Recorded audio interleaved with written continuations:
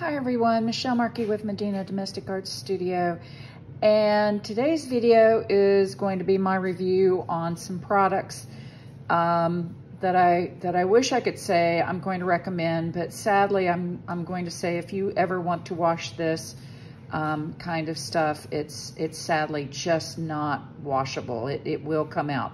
But if you do not plan to wash your work of art, then let me give you a couple of recommendations for mica pigment powder. And here, I'm going to push the lids down so that you can see these. Ooh, this one doesn't have a name. Let's get the actual bottle out of here.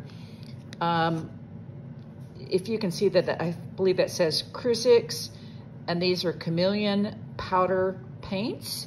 I got these off of Amazon based on a recommendation from a friend of mine who uses them very successfully.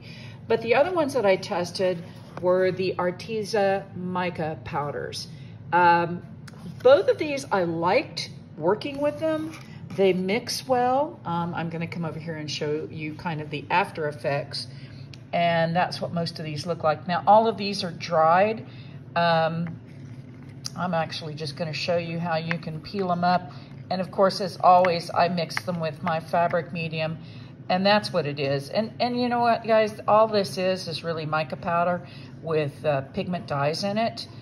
So you can use this. And I'm gonna zoom in here on my chameleon. Ooh, and look at all that sparkle. So the sparkle in these are really nice. Now, caveat, on these right here, these are gel pens, the Sparkle Pop gel pens, because I wanted something darker. And that's going to be my other critique about some of these powders. You know, I tend to like very vivid, strong color, and I feel like most of these are fairly muted. Now, my girlfriend who recommended these to me, she actually uses it on black. And I'm going to try to start a series on coloring on black fabric here in the near future, but I wanted to try it out on white first. So, you know, yes, if you're not going to wash these, let me just kind of zoom in to see what they look like. I mean, look at all the shine in them. They're really pretty. So I recommend them for that. And last but not least, another product that I have used on here, and I'm going to bring this in here real close. It's called Unicorn Spit, and I think a lot of people have heard of this. It actually can be used on a variety of different types of surfaces.